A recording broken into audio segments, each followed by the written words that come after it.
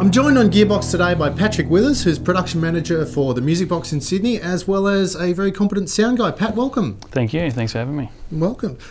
Today we're looking at the Shure ULXD range of digital radio mic products. And I guess probably what we should start out with is a little bit of background, which is that this is a system that transmits audio in a digital format. It's 24-bit, 48K sample rate, and we think it's quite cool. Pat, what are some things that are important to you as a sound guy with radio mics? What's most important? Most important thing is it needs to be simple, as in easy to tune in. Once you set your frequencies, easy to sync. It has to be secure, as in it's not jumping across frequencies, and very just simple to use. That's the most important thing. Okay, so as far as simplicity goes, the channel scan on this is inherited a few other things from the other Shure products. Yep. You've got the ability to go through and scan. It comes in two frequency groups for the Australian market. There's H51, which is 534 to 598 meg, and L51, which is the group that we're currently using, and I'm currently talking on, in fact, which is 632 to 696 meg. The channel scanning process on this, you've had a play, what do you think? Yeah, it was very simple. Just select auto scan, finds the available frequencies for you, and you simply sync it. Hold the mic in front of it, it's done in less than a second. The digital transmission is a bit more robust than analog, I guess. So what Shure's been able to do is stack digital channels more tightly into the same bandwidth. So what that means is we've got a greater number of units that we can run concurrently in one system. We did a rescan here earlier on, and there's, I think, 66 available. 66, yeah. Which is incredible. What about battery life?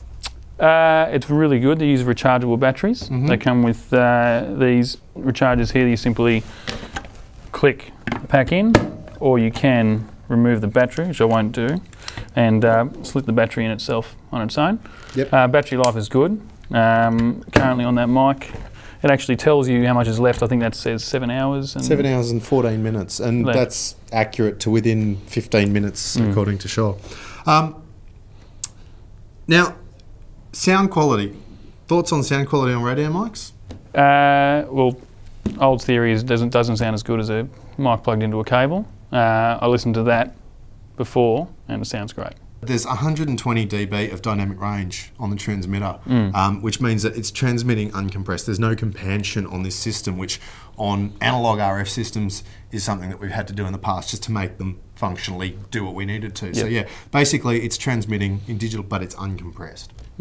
When you go to adjust the gain, you're in fact not adjusting the gain on the transmitter. The mic goes through a little preamp, converts to digital. Where your gain adjustment happens is on the front of your unit here, simply up or down. Also on the back, we've got our captive DC power input, and we've got an Ethernet port. So on these receivers, you can actually run them via a little network switch and connect it up to Wireless Workbench 6 and remotely manage it in the future, which is pretty cool. The whole digital transmission thing has brought about an interesting potential, which is that we can now encrypt the audio that's coming from the mic to the receiver. And in fact, this audio that you're hearing of me talking is encrypted with 256-bit AES encryption, which is the same thing that's used for internet banking. So it's relatively secure. The encryption process is really easy. You just enable it on the front panel of the receiver, and then you resync. And every time you resync, it rolls the encryption key as well. So it doesn't matter how many units you have, you simply can't cross over. Yeah. Right now, there is no other receiver around that can pick up the radio mic I'm talking on. So it's nice to know that my comments and thoughts are securely contained within the airwaves. Yeah. So what do you reckon, Pat? I like the unit. I'm not very keen on the single power supply, or the fact that it's not an IEC.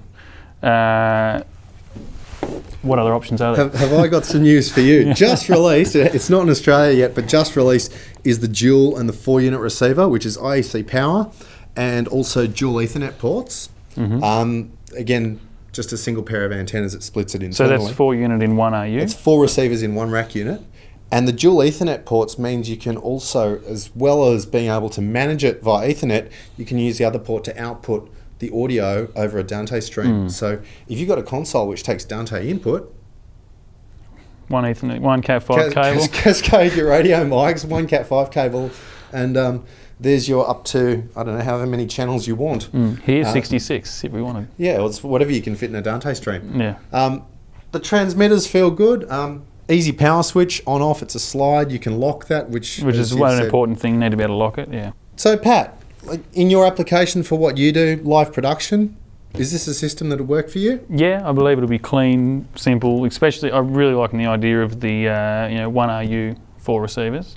That's really clean. You can have a 2RU rack with 8, ready to go with 8 radio mics. Yeah. Walk into a venue, you just simply set up your scan for frequencies, sync your mics, you're ready to go. Or even for your prep time, it's going to save money because it's going to cut your prep time down on events.